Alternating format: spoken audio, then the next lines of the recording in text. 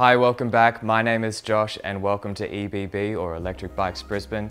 Today is a very exciting day because I'll be introducing to you the new Bosch Smart System.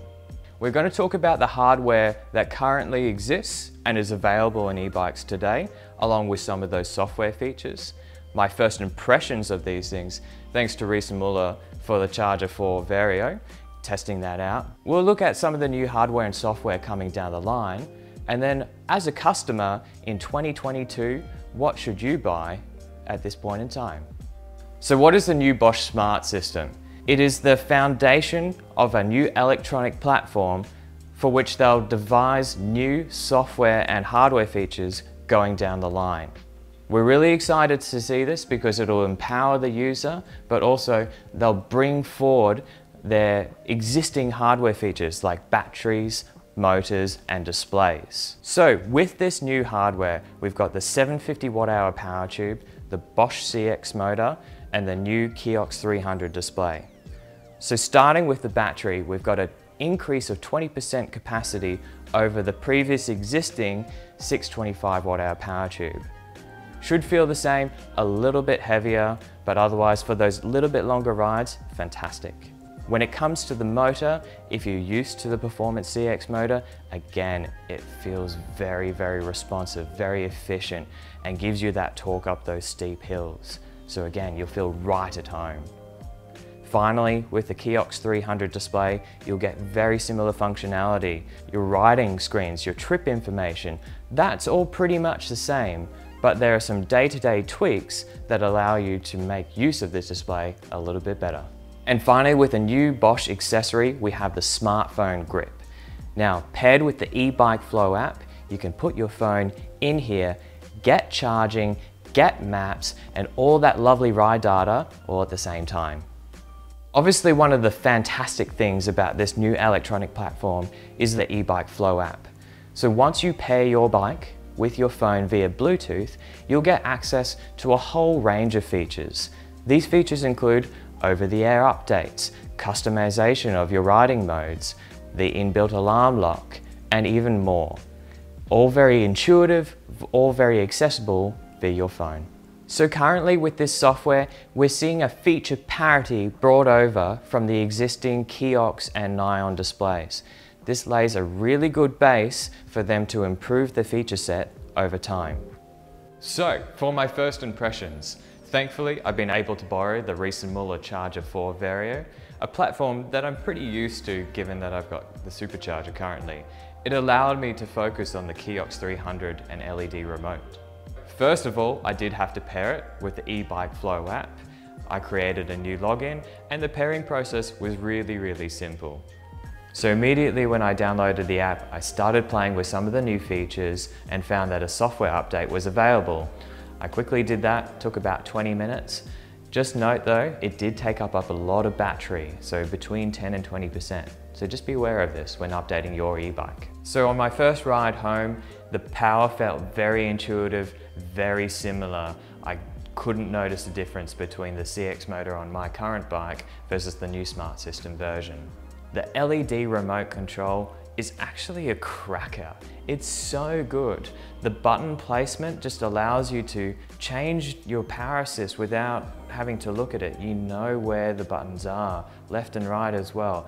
Very intuitive. The colors on the LED remote as well, very simple, nice and bright, both in daylight and at night time.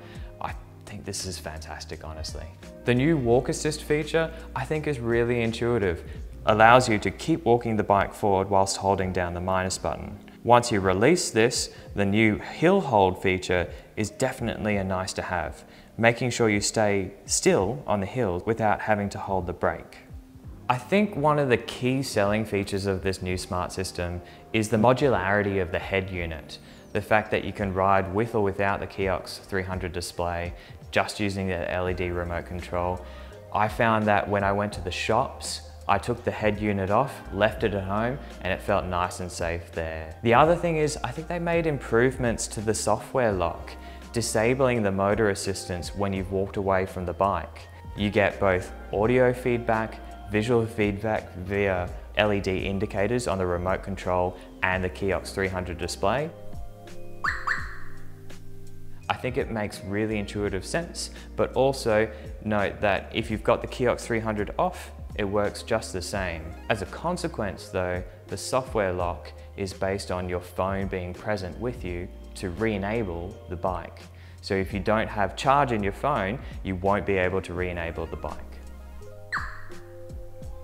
Now, unfortunately, I didn't get to play with the smartphone grip because they weren't in stock at the time of testing, but now that we've got a unit here, I had a quick play. It's very intuitive, easy to use.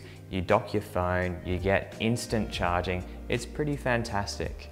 And so it just goes on nice and simply, removing the existing display, putting on just like so. Now you're ready to dock your phone. There are, however, some limitations to the Bosch Smart System, things that you should be aware of before purchasing.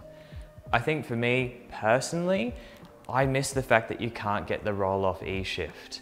I miss the fact that you can't get dual battery at this point in time.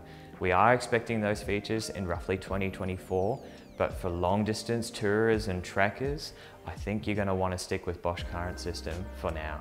The other thing with Bosch Smart System at the moment, we are currently limited to the 750 watt-hour battery. It's such a large battery that features in the bike here. Although the motor mount can be rotated, unfortunately smaller frame sizes are not available. So if you're a shorter rider, you might find yourself struggling to fit one of these Bosch Smart System bikes, at least in 2022. Finally, as a salesperson, I never like to sell a bike based on the promise of future functionality. I always recommend buying it if it suits your needs today. Anything further down the line, of course, just being a great bonus. So what's coming down the line? Well, in the next couple of years, we have motors, displays, and batteries that will be brought over from their existing platform to the new Bosch Smart System. Motors like the cargo line motor, or also the performance line motor, which have a nice little update from 65 to 75 Newton meters of torque. We'll also have the Intuvia 100 display, which will come as standard for many of the new bike models. A nice little LCD display with plenty of information. We'll also have smaller battery sizes, like their PowerTube 500 and 625 watt-hour models, allowing for smaller frame sizes to be developed.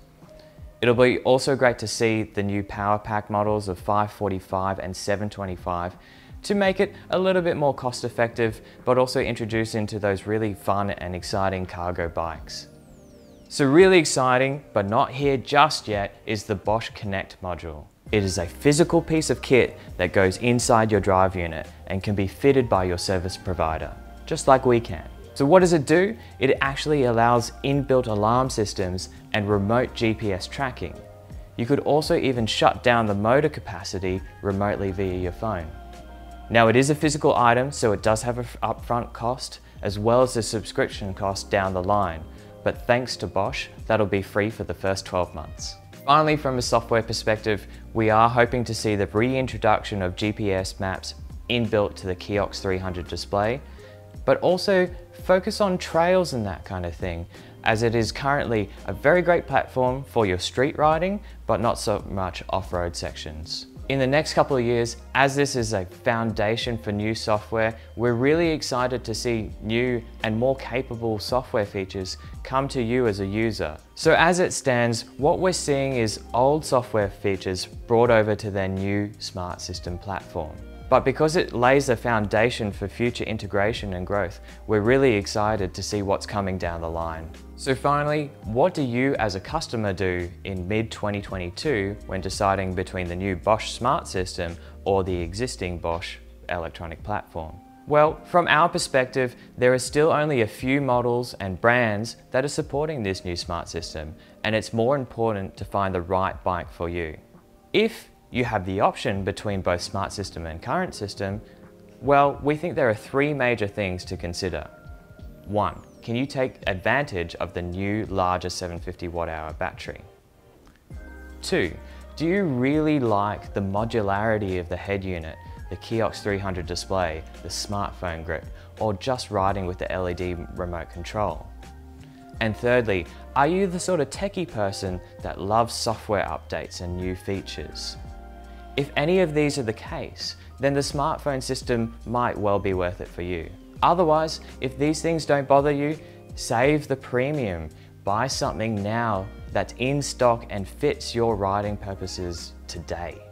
Well, I hope that brings you up to date with Bosch's Smart System. If you're interested in purchasing one, of course, we're absolutely available. Talk to us over the phone, online, and we'll get you up and test riding.